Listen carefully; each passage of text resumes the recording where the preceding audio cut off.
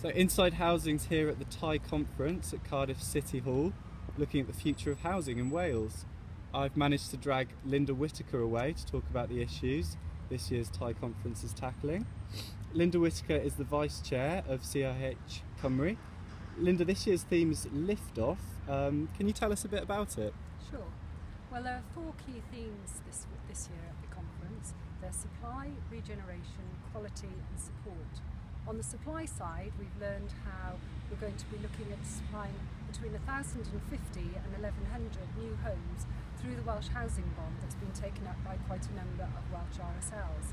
On the regeneration side, we've been looking at vibrant and viable places and how the £102 million that the Welsh Government has set aside has been competitively bid for and won by 11 local authorities.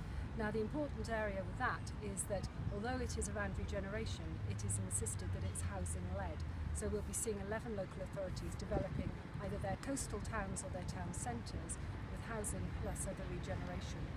On the quality side, we've been looking at housing standards, both in social housing but also in the private rented sector.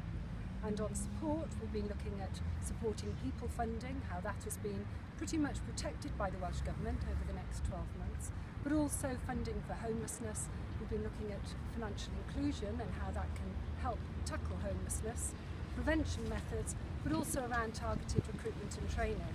And we've learned at the conference that the I2I scheme has actually created 5,000 jobs over the last 5 years.